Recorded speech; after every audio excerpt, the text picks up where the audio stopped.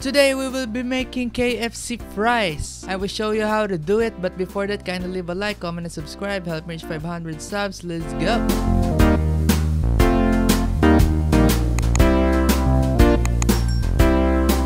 So for this one, you will need to refrigerate your potatoes, which was soaked in water. If you skip this step, you will just be cooking normal regular fries, you know what I mean? So yeah, this is the secret key for it. Hell yeah. So after getting your fries in the fridge, you will want to drain the water just like this. Use a strainer or something, man. Hell yeah.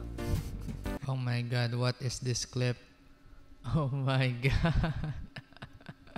Sorry about that. Please skip. Before putting the fries, you can preheat the oil in high heat. Make sure it is in high heat since you want this to be fried very quickly. You don't want this to be, soggy. Also, look after it while you're cooking. You want to flip it when it's, feel like you're burning it. By the way, this oil was used for cooking fried chicken too. So as you can see, there's a little bit of breading in it. So it will attach to the fries eventually. So yeah, that's the secret of it. Hell yeah. After a few minutes, it will look something like this. So as you can see, it is very well cooked. I think this is pretty good. And there you have it!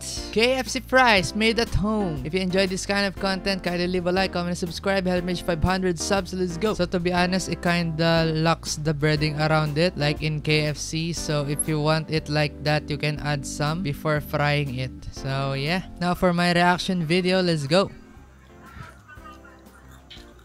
KFC nga! Diba? KFC! Masarap ba ito? Yung gitna. Good.